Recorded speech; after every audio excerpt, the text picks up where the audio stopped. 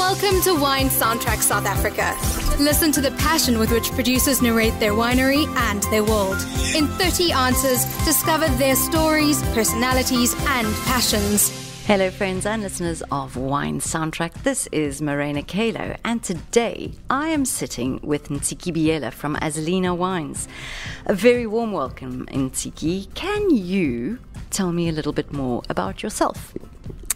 Thank you for having me. I'm from KwaZulu Natal, from a region where actually there was no wine. I didn't grow up making any wine. I didn't see anything that said wine except ciders that I thought was wine. And for some interesting reason, life led me to the wine industry through a scholarship from South African Airways. And here I am, many years later. Many years later, and here we're sitting in a brand new opened tasting room. Tell us more about the tasting room and where it's located. So we actually here it's at Devonbosch, which is on Bottelary Road here in Stellenbosch. This development, it's actually giving us access to have feed from different aspects of people coming to do different things, but also because we've got followers. It's been a long journey to try and look for a space, for a home, for a place where we can actually have visitors, people who can come and sample and taste our wines and share who we are. So yeah, it's been great. I think it's been a great achievement for us. I completely agree, and it's really a lovely tasting room, open Tuesday till Saturdays by appointment. And let's start with just wishing you all the best for the future with the tasting room. But I'd like to chat a little bit about your wines.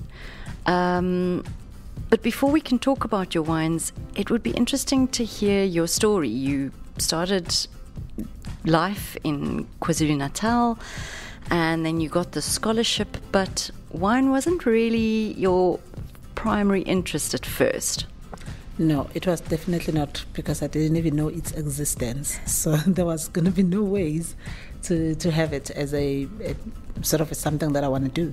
So I wanted to do a chemical engineering. That was what I think that was a phase in my times at school. And when then we got recruited and being told about studying agriculture at Stellenbosch University, doing Viticulture and Oenology, I was like, oh yeah, sure. But it was really for me about the funding, the scholarship, because my family couldn't afford to take me to varsity. So this was an opportunity. So I took that opportunity and I landed in Stellenbosch, had to study winemaking in Afrikaans, which is a language I didn't know. And yeah, made it. And the rest, as they say, is history. I suppose in a way, winemaking is a kind of chemical engineering, one can say. Absolutely, it is chemical. It's a lovely chemical engineering. It's an exciting one, the fun side of it. Yeah. It really is. So, your wines. Tell me, where do you get the grapes from? How does it work? Do you have your own land? Do you buying grapes? So we buying grapes. We don't have a vineyard. We don't have a cellar. So we buy grapes, rent a cellar space, and make our wines and distribute all over the world. So yeah. Okay. And tell me about your wines. What are they? What is your style? What do you think we can attribute to them most? So we've got 6 wines now. When we started with 4. So under the Aslina range, we've got our Sauvignon Blanc, we've got Chardonnay, we've got a skin-fermented Chenin Blanc, we've got a Cabernet Sauvignon and a Bordeaux-style blend. And then we, obviously for us, Aslina was not complete without celebration. So we had to add an MCC so that we we've got it's a celebratory brand. So that should show in that. And each wine, for me, like looking at the Sauvignon Blanc, Chardonnay, and the Chenin, they're all completely different style. We've got Sauvignon Blanc, which is fermented in a tank left on the lees. We've got partly wooded Chardonnay, and then you've got a skin fermented Chenin. So these are all completely different style, but you can, when you taste through the thread, you can pick up the fruit and all the exciting things in the wine, but also you can tell that as much as it's different from each other, it's from the same family. So that's what we have. And then we've got our Cabernet Sauvignon, which it's got a little bit of some Petit Verdot. And then we've got our Bordeaux-style blend called Umsasane. Umsasane, because the brand itself is rooted in our heritage, because I'm really strong on heritage. I love who I am. I love where I come from. I am who I am because of my background. And so hence even in our tasting room, there we've got the acacia tree as a mural, so in our boardroom, and that just to pay a tribute to all the things of who we are. The logo of our bottle, it's the calabash, which we use for our traditional beer, but then we added grapes in it because we're combining the two cultures. So Umsasane, it's a Zulu word for the acacia tree, which is an iconic tree in Africa, but it's my grandmother's nickname. So the brand itself is named after my grandmother, because to pay tribute to the person who has built the person I am. And so for our Bordeaux-style blend, which is our iconic wine, then we're like, okay, you know what? This is actually, so you're getting a double dose of my grandma. I love it's my grandma's love. Yeah. Yes. That's such a special way of honoring her as well. It really, really is. Absolutely. And the name Aslina, is that? That's her name. That's my grandmother's name. I think because I didn't know what it meant, and then through doing some searches and asking and trying to find out. So it's a woman of stature, a woman of virtue. So yeah, so it's a kind of a woman you wanna be close to. Yeah. She must be quite a lady. No, she was absolutely. Oh. Absolutely. So you've gone from 4 wines to 6. What is your annual production roughly at the moment? We are almost 100,000 bottles, so at 89, and just fluctuate a bit because of the market. But I think looking that we are 7 years in, we've done very well. We've done very well on our growth, and we are a team of 5 and working to get the 6th person to join on board. And so even in terms of as a team, we're growing in all sides. So yeah. It's quite a story. It really is a story, and it's one that I've been following certainly closely throughout my career in the wine industry, and it's one that always puts a smile on my face, I must say. Thank you. In terms of the vineyards that you source your grapes from, do you have any preference for vineyards from specific regions, for the different varieties that you work with? What is generally your ethos when it comes to that? So I'm more of a person with relationships. I believe in relationships.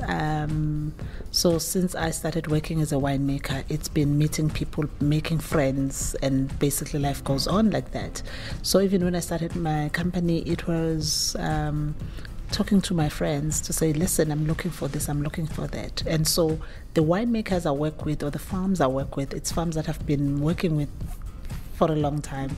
It's people I know, and it's people I trust, and it's people that I know they care about me, they care about who I am, and they always strive for perfection too. So like to have that alignment with the person you're working with. We're currently working with Delheim. Majority of what we do is at Delheim. Vineyards, buying grapes from them, making wine there, and storing it there and distribute from there. So basically Delheim is our base home for us, for our production. And then we buy, that's Stellenbosch. So we buy from 2 other farms in Stellenbosch, and then we get a bit of Elgin. So because I think looking at our Chardonnay and Sauvignon Blanc, its grapes are from Stellenbosch, but then we add a bit of Elgin because it's a different style, it's a different character that we pick up there. So we're trying to create this complexity of in the wine. And so with the reds, they all come from Stellenbosch. Good to know. Very good to know indeed. At the moment, where outside of South Africa are your wines available? So our biggest market is the US, followed by the UK, then Japan. And we are, I think there are about 5 or 6 countries in Europe. We've got Germany, Netherlands, we just got Belgium now, and we've got Switzerland, Sweden, and we've got Norway. Oh gosh, I hope I'm not leaving anyone behind. And then we have in the continent, we've got Rwanda, we've got Botswana, we've got Swaziland. We're working on Kenya, and we're hoping to get to Nigeria at some point. That's an impressive footprint, I must say, in the space of time that you've been on your own, doing your own thing. To have that footprint that's hard work. It is absolutely hard work. I think when I look back, when I started the company, there are people I stopped and asked them questions. I remember we're at Stellenbosch Wine Festival at Kutzenberg. Ken Forrest was just walking past. I stopped him, and then when you're asking someone a question and it's like you're running behind the person. And I said, just give me one advice. I'm starting my own brand, but just give me. I just want one. And he said, never. He literally stopped abruptly, and then he looked at me in the eyes and said, never allow anybody to tell you what your value is, because when they're going to tell you what the value for wine is, they're telling you what your worth is. And I was like, okay. And I applied that immediately, because I was having another struggle somewhere where I was trying to sell the wine, and someone was like, no, but this wine should be. And I said, no, that means you're not the market. I need to look for someone who's going to understand who we are. And I had also asked Anthony from Hamilton Russells, and he said to me, go wherever your wine goes. And that's what I do. And as you know, I'm like always on the road. I just came back from London. I'm always on the road. Wherever our wine is, I'm there promoting, working with, enjoying the wine with the people on the ground, and meeting our customers, meeting the Aslina family. And so it's just, it's that constant, some they call it constant partying, but it's constant, conversation with our people.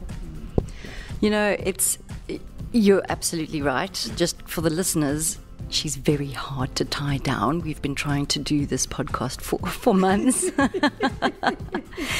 because you are traveling, but you're supporting your importers, the buyers who carry your wines in these markets, and that's incredibly important. And also, you've got a team here that you're building up, but you've pretty much built up this business single-handedly, which is no mean feat, that's for sure. I wouldn't say single-handedly.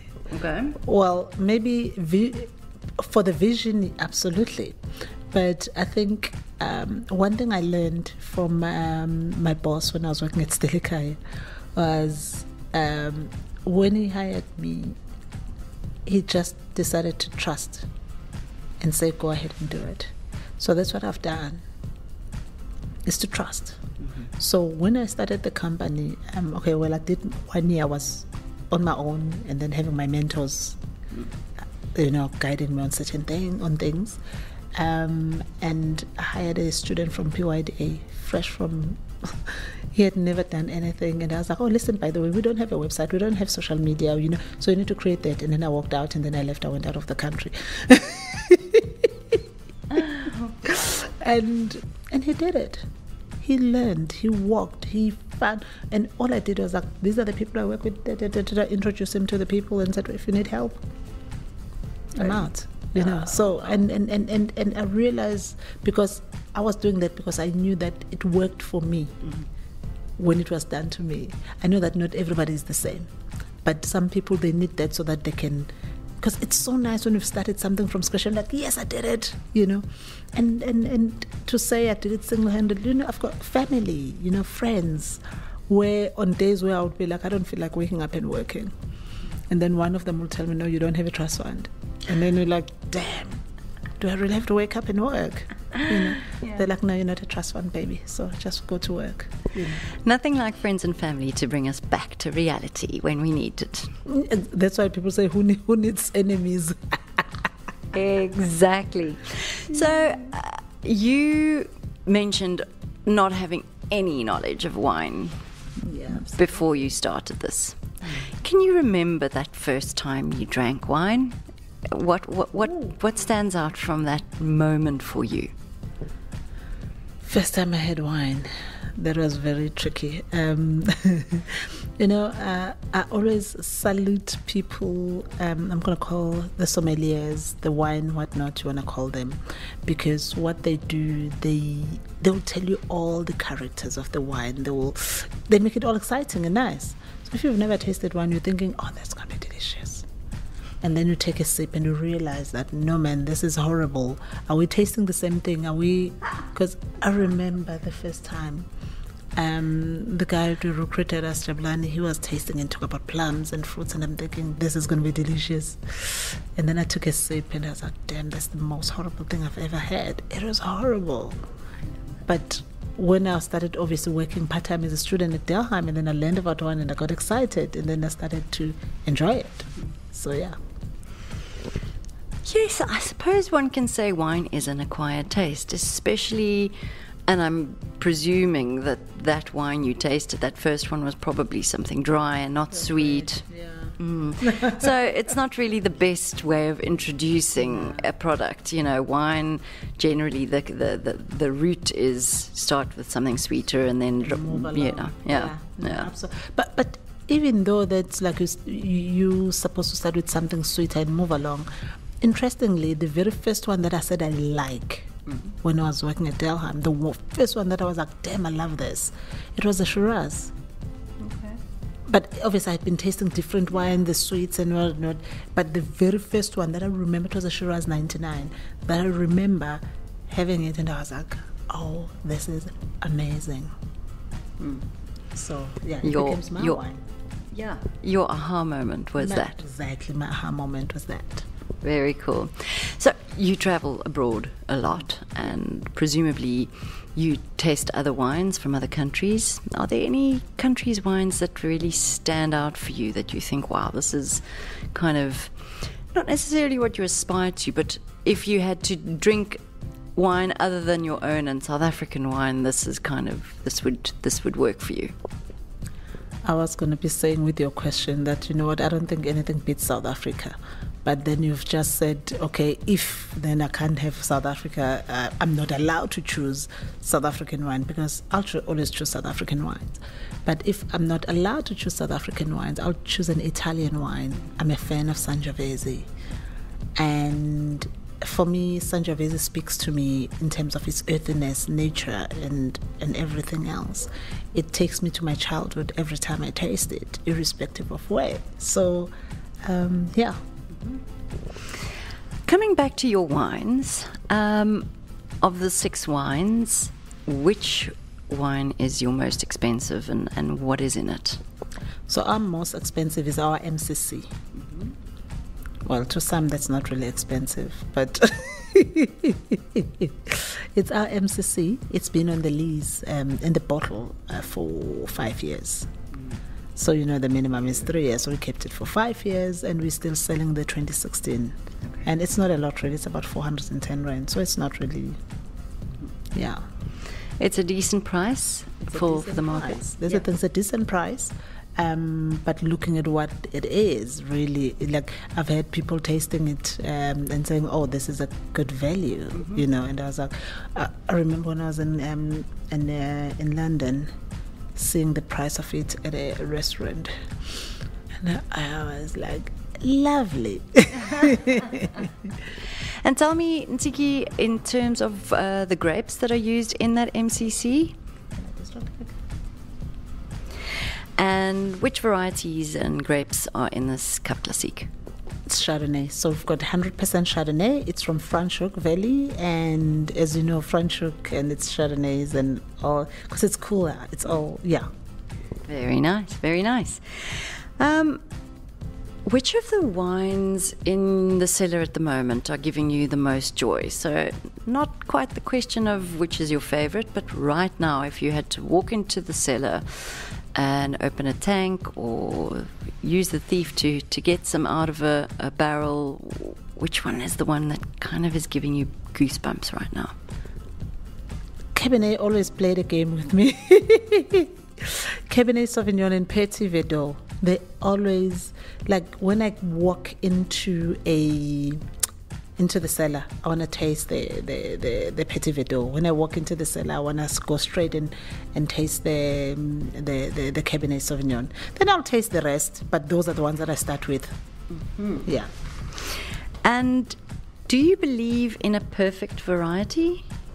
What is a perfect variety? We're nature, Moss.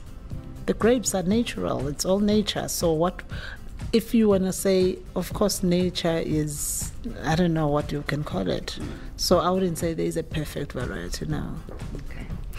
And what is your opinion on wine critics and competitions and wine scoring, that kind of thing? You know, my favorite people in life are the buyers, the consumers. Those are my favorites. Critics, they're there for a reason, but at the same time, that's an individual's, opinion. Unfortunately, the consumer want to know that. They want to follow that. And, you know, they've got their people that they trust. But I think it's yeah. Mm-hmm. I think for me it is important when they know, as they criticize the wine, they're tasting the wine, with what is their intention? Is it to build or to break? Because that's the key in the line where, you know, it's like, are you building? Is your aim, you're tasting to critique, to build or to break?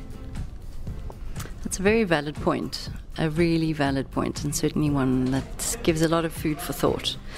So tell me, in terms of yourself and what you enjoy, what do you generally find you drink? Classique, white wine, red wine, where does your heart lie? Oh no, it depends. It really, really depends. When I get home, the two wines are easily open. Cabernet are easily open because I don't have to think. Open it, have a glass, you know. But that's an Aslina cab. But if it's outside that, I need to taste because there are different styles, you know. And we've got ask and contact Chenin.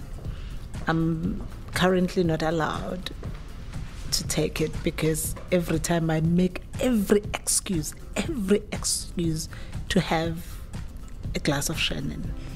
Like, I'll be like, no, but guys, I need to taste it because we've still been experimenting. This is our third vintage. And then they go, nope. I'm like, but guys, you know, I'm always having excuses. So they're like, no, but this is the one for sale. So you can buy it. Oh, no. They've made, especially the MCC, they've made me buy it when I wanted it. I was like, they're like, no, we don't have enough, so you're going to pay full price. And I was like, you know what? Wow. Yeah. Who are these people? My colleagues. They're so tired. They're hard on me. Like, they're really, truly hard on me. But also, I'm like, you know, they've done their costing. They've done their, you know, they've got their budget. They've got their targets. So if I'm going to be taking from what they want, then it's a problem. That's fair. So, respecting that. Yeah, I think that's fair.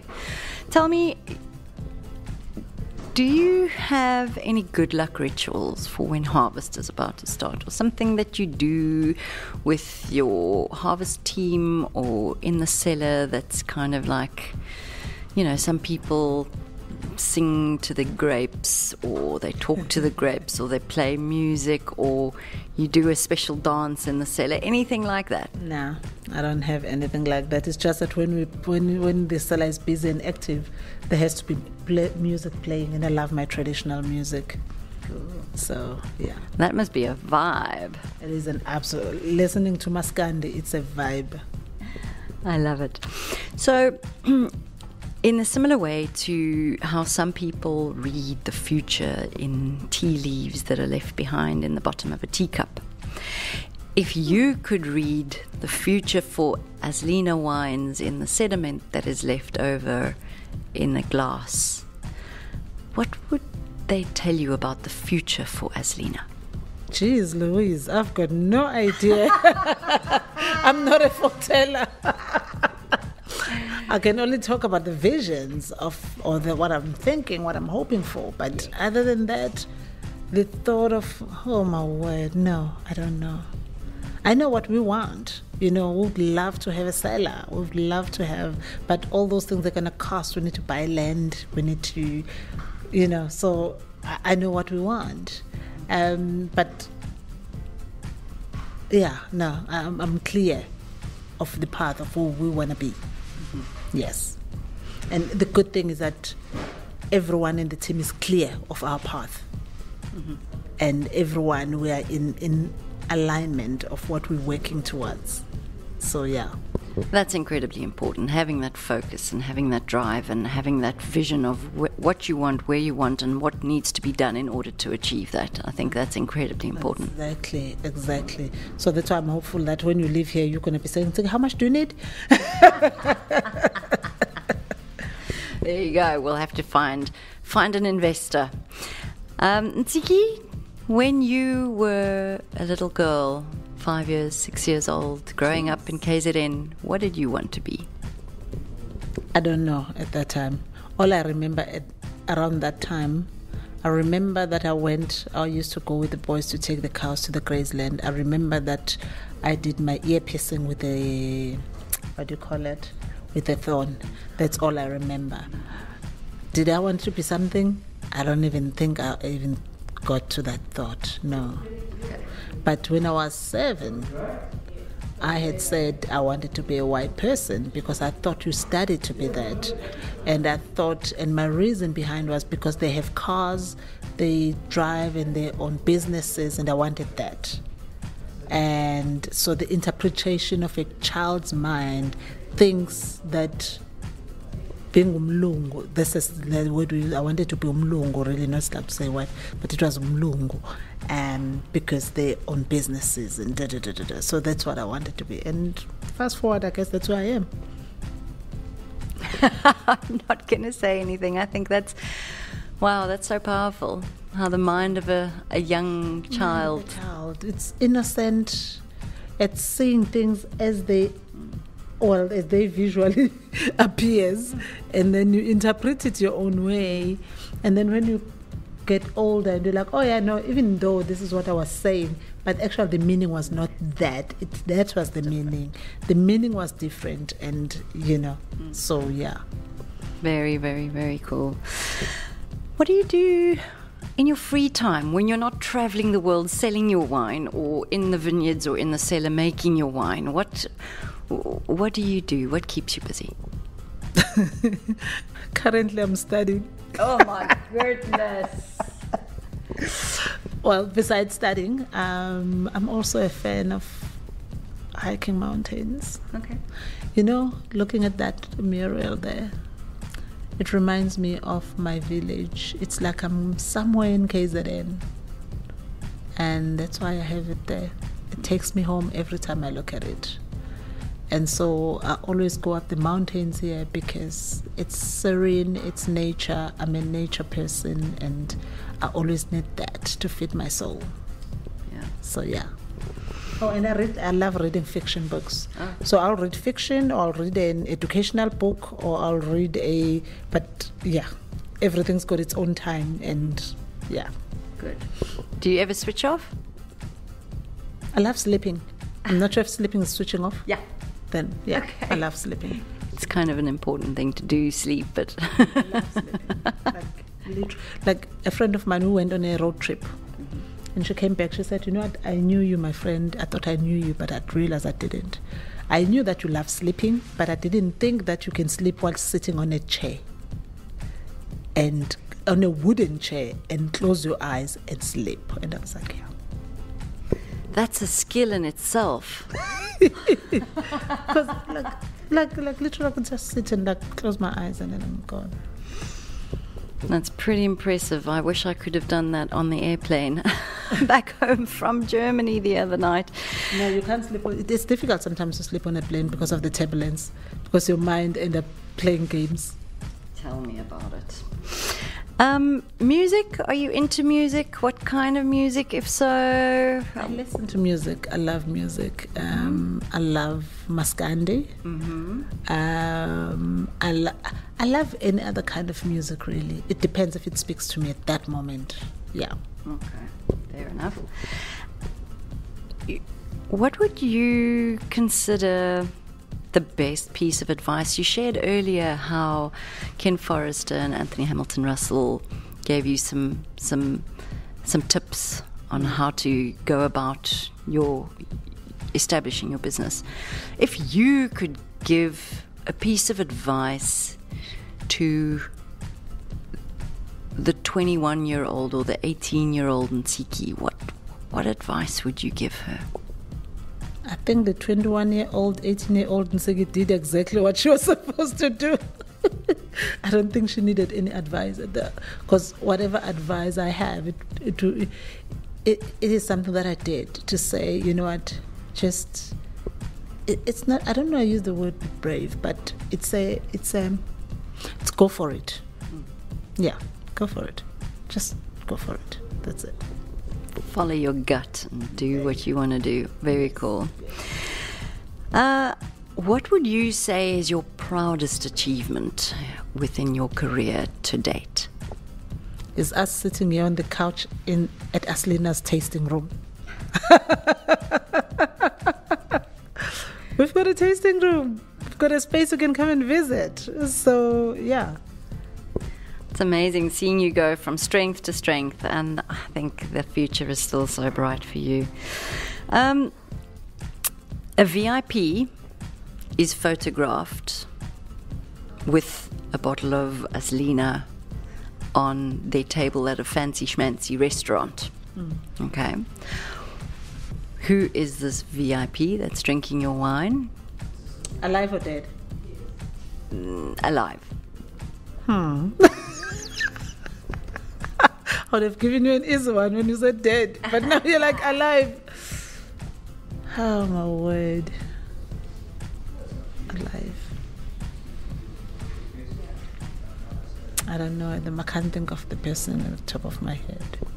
Okay. I can't. Because when you say VIP, for me, VIP, it's really not about people who are known.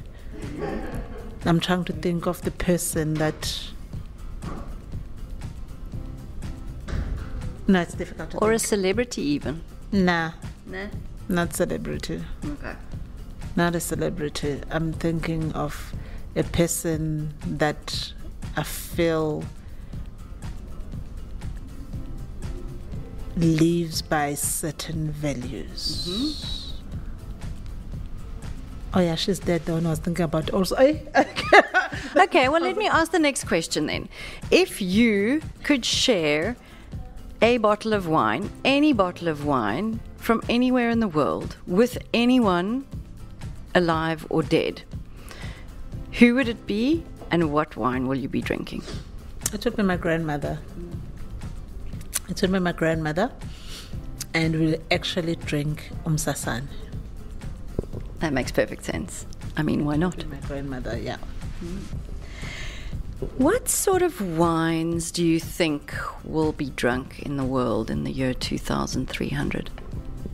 I think, as much as I don't know what wine it will be, but there will still be the base wines, the base where we are right now. We'll get these kinds of wine, but then there'll be this thing that will be, let me not call it thing, goodness. There'll be these wines that are completely different from whatever we've known, and that will be probably hype at that time. Yeah, I think it's going to be interesting to see how it evolves, how climate change affects us, where it's grown, all of these things that come into play. Yeah, but it's climate change, and it's also obviously the requirements and the change of the people drinking wine, forcing directions of how we should behave as producers, which is good in a way.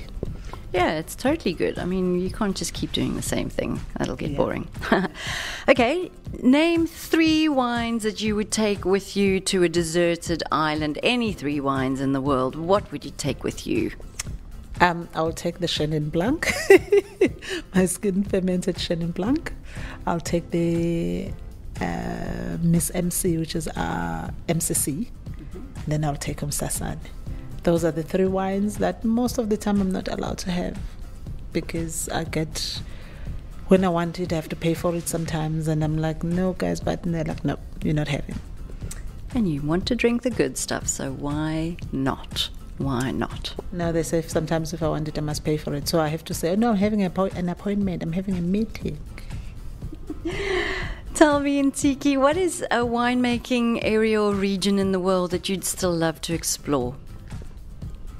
I would like to actually get to know the history of Greece and taste the wines and explore Greece and the Greek wine industry and Austria. Those are the two that I'm really curious about. Also, they're not even that much spoken about. I always know about them when I'm in the US and then trying to taste their wines and find it. So those are the areas I'm really curious about.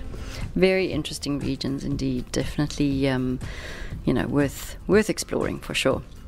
We're just about done. Before I finish up, I'd like to play a game with you. So we're going to play a game where we pair a variety or a style of wine with music. So I will tell you the style, the variety, and you're going to tell me which music genre or artist, for example, you would like to pair it with, you think it represents it. So I'd like to start with Skin Contact Chenin Blanc. Skin Contact Chenin Blanc, that's a wild one. It's literally, don't box me. Yes, I'm Chenin, but don't put me in a box. I'm this character.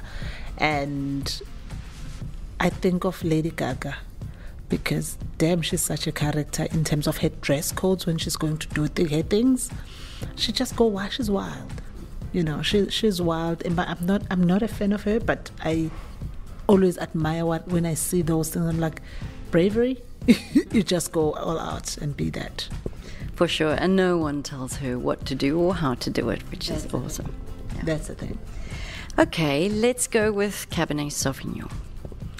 Cabernet Sauvignon, people always call this wine, it's a playboy. And I still cannot remember the name of the singer, but the guy who sings sexual healing. I'm thinking of that song with this because like when people talk about it's a playboy, it's like, I don't know what that means, but it'll bring some sexual healing maybe for some people who need it. Who knows? Okay, let's finish off with a Riesling. Riesling for me, it's a wine that is like, I feel like that is a sort of straightforward wine, obviously depending of where you're getting it and whatnot, but it's at the same time the art that has all the mixed feelings or emotions in it. Yeah. Awesome stuff. Well, Ntsiki, thank you so much for the opportunity to have this wonderful conversation with you. Before I sign off, please will you share where our listeners can find you online and on social media? We've got our Instagram page, which is Aslina Wines, Aslina_Wines, and you can get us on www.aslinawines.com. That's our website, or email us on info@aslinawines.com. Awesome. Well, thank you so much for the opportunity. It's been my absolute pleasure chatting to you. Thank you. Thank you so much. Thanks for listening to a new episode of Wine Soundtrack South Africa. For details and updates, visit our website winesoundtrack.com.